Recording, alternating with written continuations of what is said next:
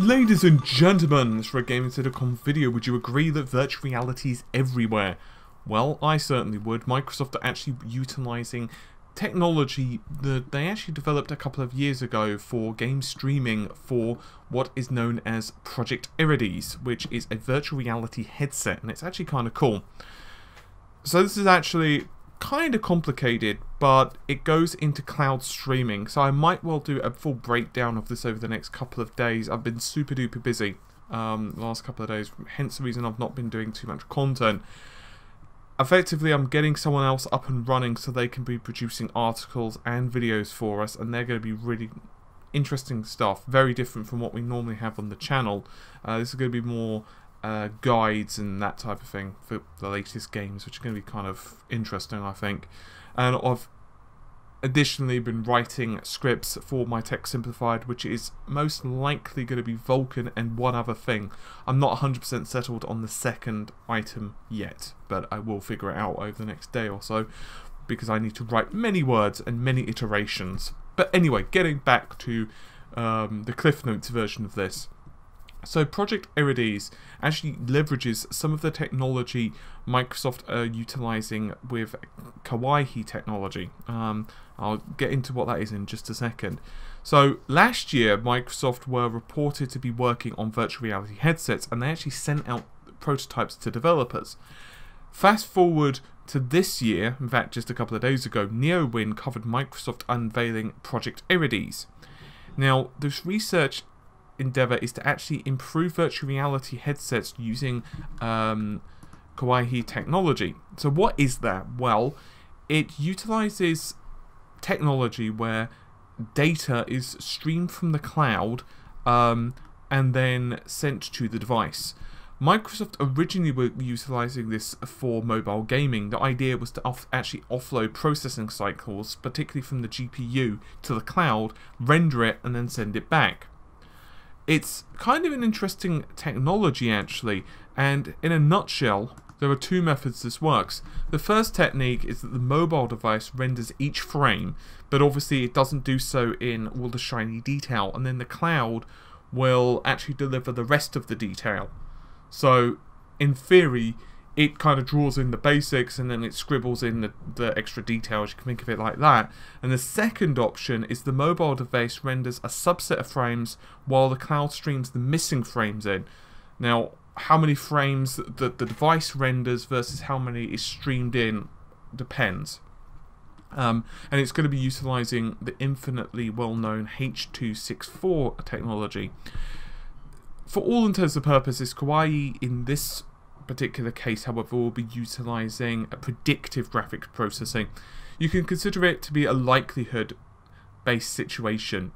So in theory, it will predict player inputs and then render parts of the image at higher quality based on what they're actually thinking that they're going to look or interact with.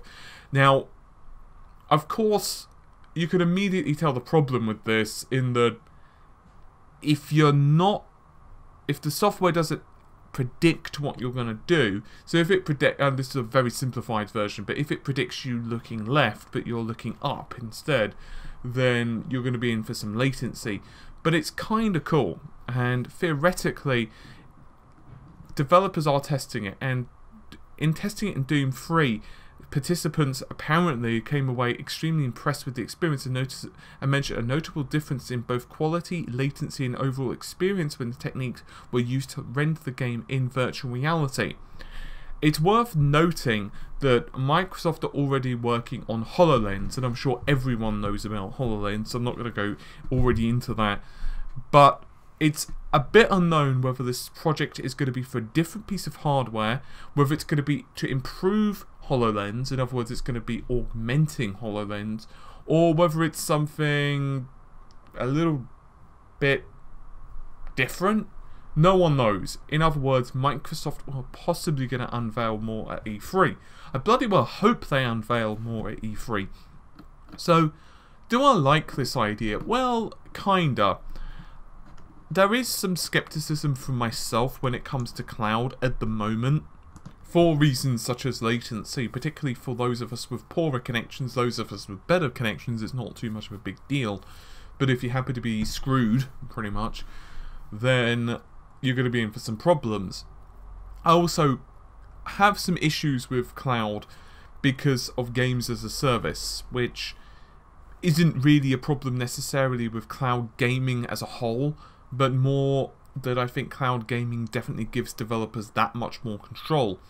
But as a service, particularly for devices which have a finite amount of power, for example mobile devices, or in this case virtual reality, let's assume, because details are a bit sketchy right now, it's very likely that this is going to work quite nicely with the Xbox One. But let's just be totally honest here, there is a finite amount of performance that the Xbox One has. You know, its GPU at the end of the day is not going to be increasing in performance. And if you look at, let's say, Project Morpheus or any of the virtual reality devices that are out, they all have some limits. Even, let's say, Oculus Rift, it has a limit in that if you want, you know, the best high-resolution graphics of everything to be at max, it's going to require a really, really beefy PC. There's concessions that have to be made somewhere or another. I think it could be kind of cool. I have to confess that I really didn't like Kinect. I thought it sucked.